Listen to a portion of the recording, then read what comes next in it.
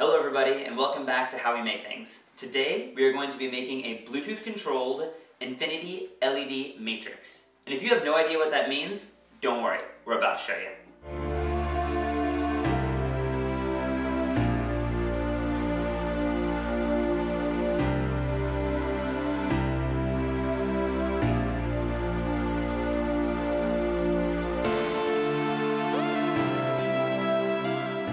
Pretty sweet, right? All these patterns are being controlled by the application on the iPhone, as you can see. When you drag your finger across the dots, they glow. You can adjust things like how fast they fade, or what colors the LEDs are. As you can see, all of this is happening live, so as you draw your finger, it draws the shape. We hope to add a saved feature so you can save your sketches and play them back later.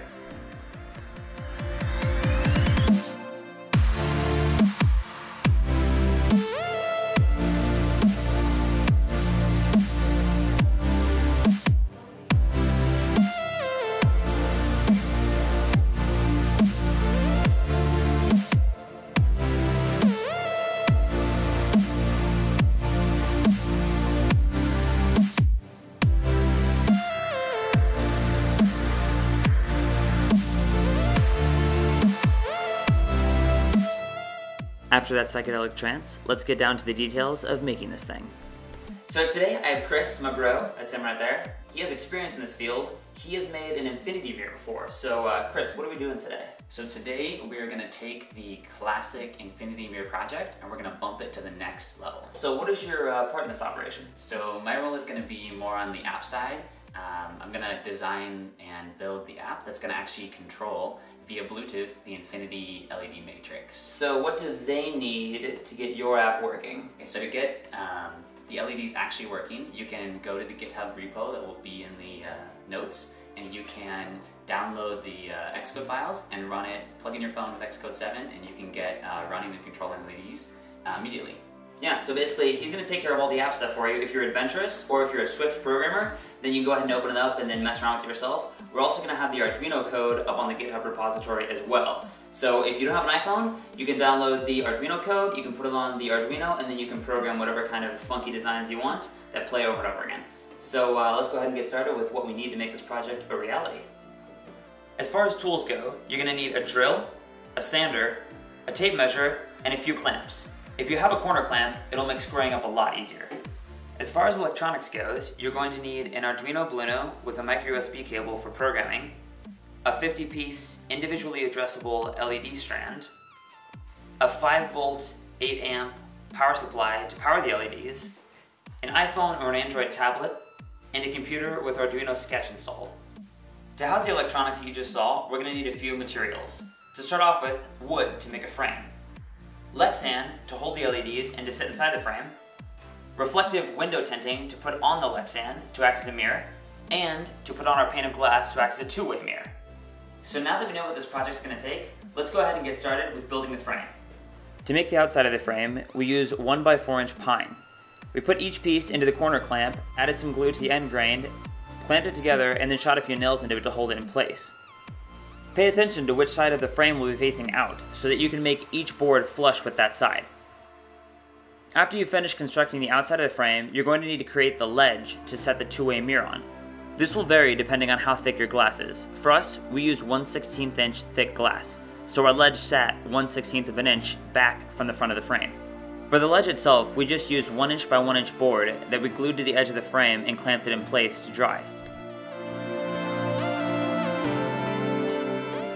After letting the frame dry for a little bit, I grabbed a sander and sanded down the edges to make it nice and smooth, then wiped it down so any sawdust was removed. After that, I grabbed some primer and did a nice thick coat over the entire frame, except for the inside of the 1x4 frame, which we won't see because it'll be covered up by the infinity matrix. After the primer was dry, we painted it with a nice glossy black. Once that was dried, I took some clear silicone adhesive and applied it along the edge of the frame, so that the glass could sit on it and dry. You have to leave it dry for about 24 hours though, for it to set up properly. Now for the construction of the LED matrix. We used 1/4 inch Lexan because I had a piece laying around, but also because it's a heck of a lot easier to drill through Lexan than it is to drill through glass. Since we need a square, we're going to do 7x7 LEDs. That's 49 LEDs. So I drew out 49 circles, 2.5 inches apart, and 2.75 inches in from each edge. This is because we chose a 22-inch sheet on which to make our grid. After you drill the holes, you'll need to go back with a straight razor to take off all the sharp edges. This is so that when you lay the tinted film down, it doesn't cut. And when I say you lay the tint down, I mean a professional lay the tint down, because I tried to do it on this grid and it turned out horribly. Thankfully, the guys at Mid-America Tint, and in particular Dave, helped me out. They laid an awesome tint and it looks beautiful. So if you have a professional nearby who can do that for you, and if you live in Overland Park, that's Mid-America Tint, definitely have that done.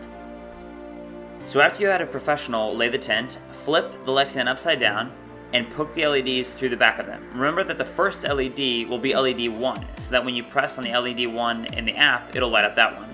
By the way, I was originally going to epoxy these LEDs in place, but the holes that I drilled were so perfectly sized that I was able to just hold them there with friction. Since we have a 50-piece LED strand and we only need 49 of them, the last one won't have a hole. But after you're done, it should look something like this. Now it's time to install the LEDs into the frame itself. But before I did that, I added a piece of Lexan around all 4 sides of the frame to make the infinity mirror stretch off horizontally and vertically. Before you install the LEDs though, you're going to need to clean the inside of the mirror very well so there's no dust between the mirror and the LEDs. Flip the LEDs upside down and insert them into the frame. It doesn't matter which way you do this because the frame is a square.